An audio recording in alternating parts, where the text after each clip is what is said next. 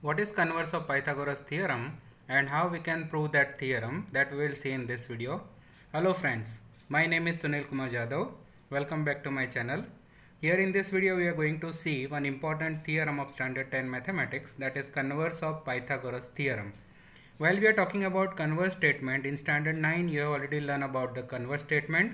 In geometry, if P then Q kind of conditional statements are there, when we interchange the position of P and Q, the statement becomes converse statement. If Q is equal, if P then Q, the converse of this statement will be Q then P.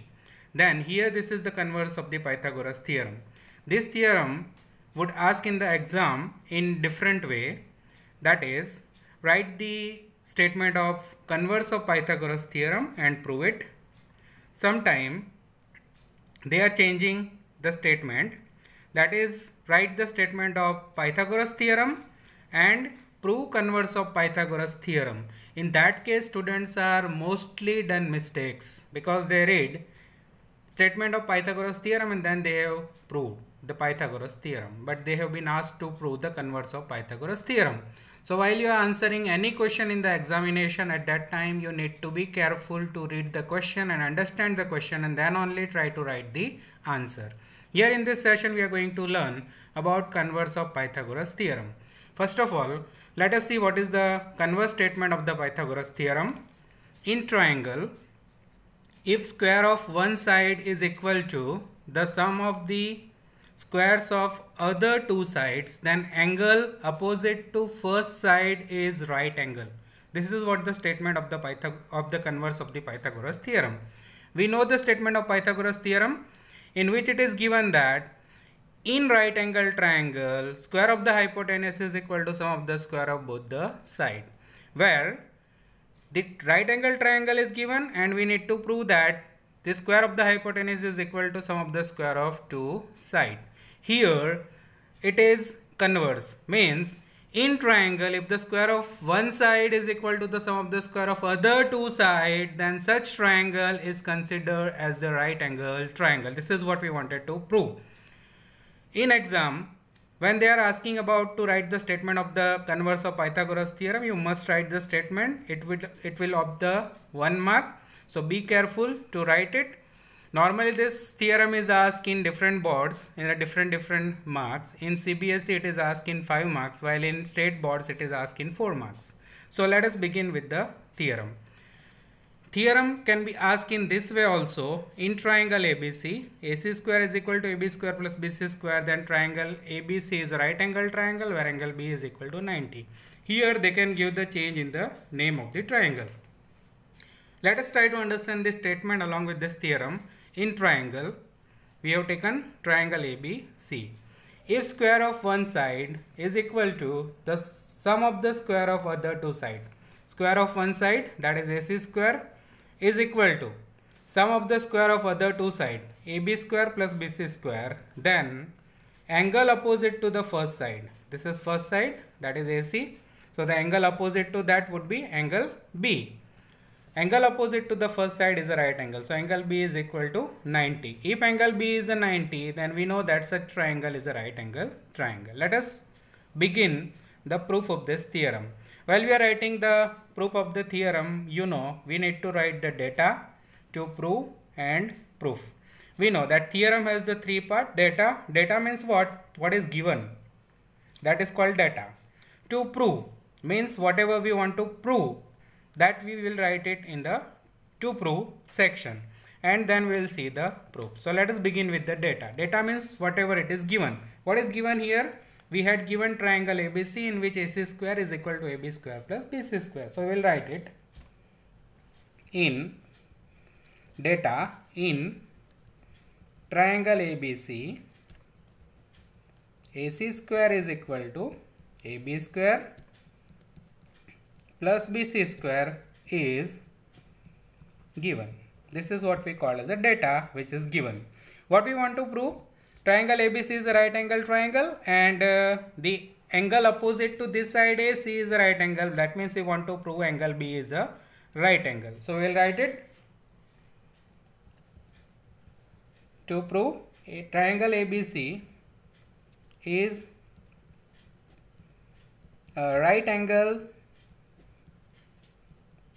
triangle, where which angle we want to prove? If AC square is equal to AB square plus BC square, then angle B is equal to 90 degree. This is what to prove. Let us begin with the proof. You know that while we are starting with the proof, we need to draw the figure. So first of all, what is given and what we want to construct, that both the figures we will draw. First of all, the triangle ABC is given, where AC square is equal to AB square plus BC square. This is the statement which is given in the theorem. And we want to prove that triangle ABC is a right angle triangle, where angle B is a right angle. We want to make it this angle B as a right angle, but we don't know what is the measure of this angle. So let us begin. Now, first of all, we'll construct one of the triangle which is of our required measure. I will construct triangle PQR. Construct triangle PQR in which it is of our required measure triangle. So I will take angle Q is equal to 90. Angle Q is equal to 90. This is what I have taken. Now another thing that I will take it, as this is a given triangle and we wanted to construct another triangle in such a way that angle Q is 90. Along with that, this measure of AB, let us see this. This measure AB would be the measure of PQ. So I will keep over here and then I will draw. You can see this is AB and here this one. So here I will put the point P. So I can say that AB is equal to PQ, because whatever the measure of AB, the same measure I have taken for this PQ. So I can say AB is equal to PQ. Similar way, I will take the same measure of BC. I will take the measure of BC here, and the same measure I will keep it on the Q, and I will draw the arc, and there I will put point R. So I can say that BC has the same measure of QR. So I can say that is BC is equal to QR. Such triangle we have constructed in which angle Q is equal to 90, AB has equal measure of PQ and BC has the equal measure of QR. And then we have connected both this point to form this triangle PQR. So we have constructed triangle PQR in which angle Q is equal to 90, AB has the measure which is equal to PQ and BC has the measure which is equal to QR. This is what we have constructed. Now let us look about this triangle PQR. Then you can see, as we have constructed this triangle PQR in which angle Q is 90 degree, it means this triangle PQR is a right angle triangle. So we can write it, triangle PQR is right angle triangle. If it is right angle triangle, we can apply Pythagoras theorem on this. So let us apply the Pythagoras theorem. As per the Pythagoras theorem, we know that square of the hypotenuse is equal to sum of the square of both the sides forming right angle. So we should write it, the hypotenuse is PR. So I can write it, that is PR square is equal to this one, that is PQ square plus QR square. How is it? I will write it, Pythagoras theorem. As per the Pythagoras theorem, I have written this. Now we can write the same thing in other way, or we can write it the same thing, that is PR square is equal to, now you can see here, that is AB is equal to PQ. So instead of this PQ, I can put this value AB. So it is PQ square. So I can write it, that is AB square. Plus here you can see it is QR, which is equal to BC. So instead of this QR, I can put the measure BC because both have the same measure. So QR is equal to BC. So QR square is equal to BC square. How do we write it? This is by construction.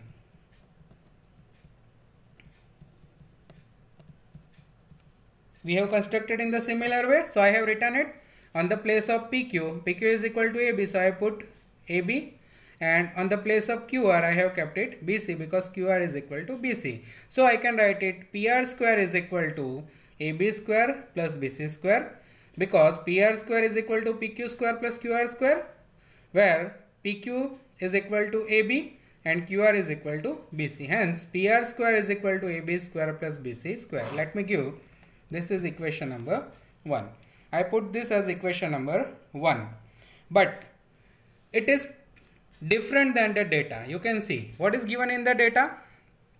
In the data it is given that AC square is equal to AB square plus BC square, and what we have proved?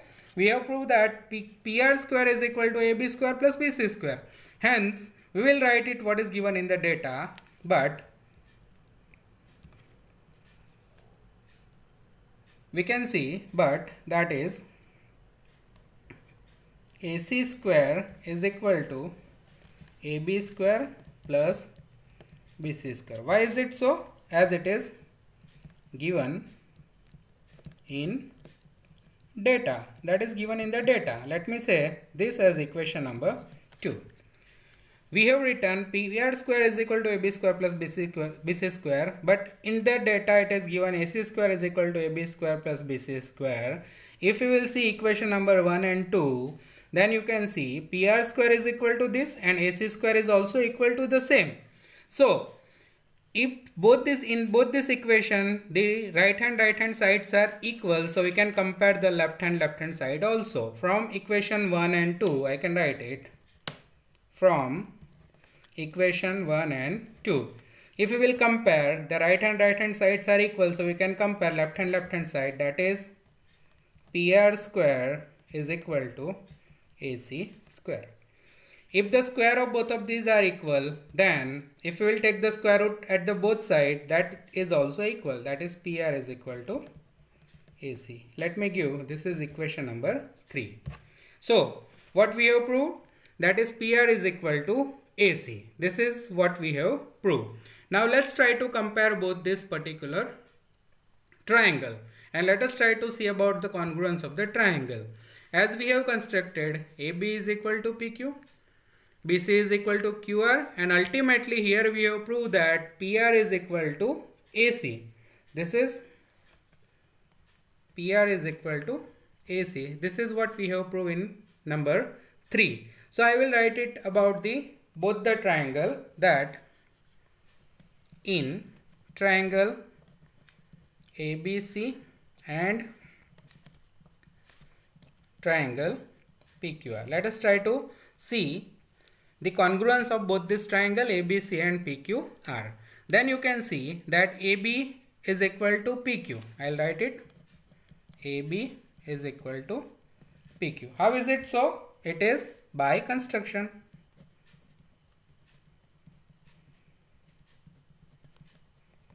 In the similar way, this BC is equal to QR. BC is equal to QR. It is also same by construction.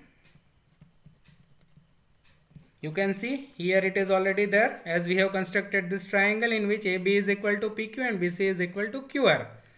AB is equal to PQ, BC is equal to QR. The same thing I have written here, that is AB is equal to PQ and BC is equal to QR. This is by the construction. And as per equation number 3, what we have proved in equation 3? That is AC is equal to PR. How is it so? It is proved in equation number 3. You can see here. That is PR is equal to AC. Hence AC is equal to PR. This is what we have proved in equation number 3. So I have written it that AC is equal to PR. This is proved in equation number 3. If you will see here, then AB is equal to PQ.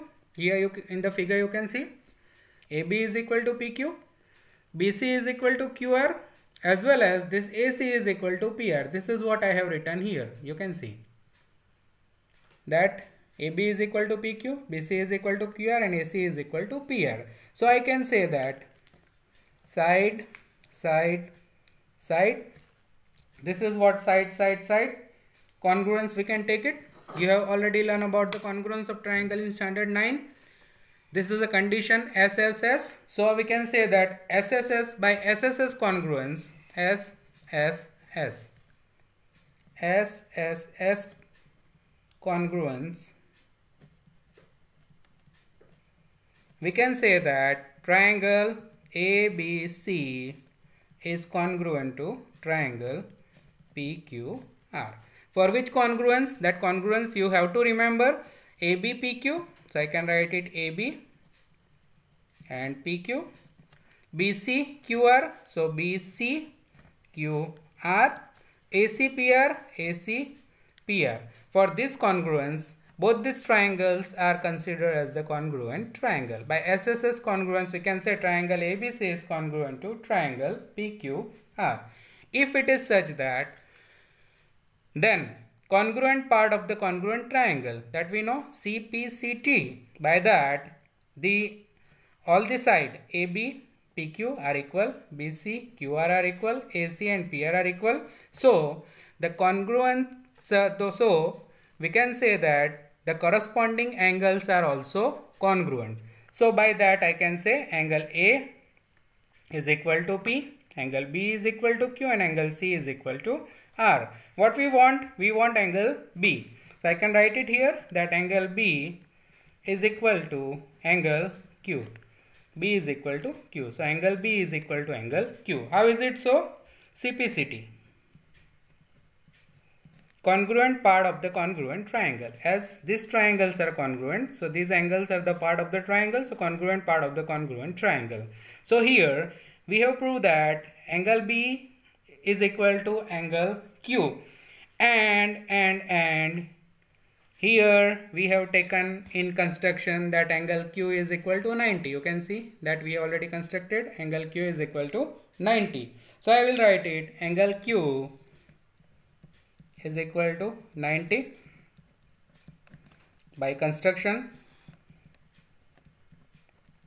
If angle B is equal to 90 and angle B is equal to Q, Q is equal to 90 and B is equal to Q, therefore I can say that angle B is also equal to 90. This is what we wanted to prove, that we have proved that angle B is a 90. In triangle ABC, if angle B is a 90, then we can say that triangle ABC is a right angle triangle. This is how you can prove the Converse of Pythagoras theorem. If you like this, then click on the like button and share with your friends, so your friends can also get the full marks. Prepare always the theorem with concept. So here suppose they will give you the change of the triangle. If you understood the concept, you can solve it very easily. Don't mug up. If you have mug up, if you have to do the rote memorization, in that case, if the triangle would have been changed, you will be in the big trouble and you cannot solve it. So always it is my suggestion that whenever you are preparing the theorem, prepare concept wise and you will easily get 4 to 5 marks. Share with your friends so they can also take the advantage of it and they can also get the full marks. By just your one sharing, they will always remember. By your one sharing, they have get 5 marks easily. Thank you so much.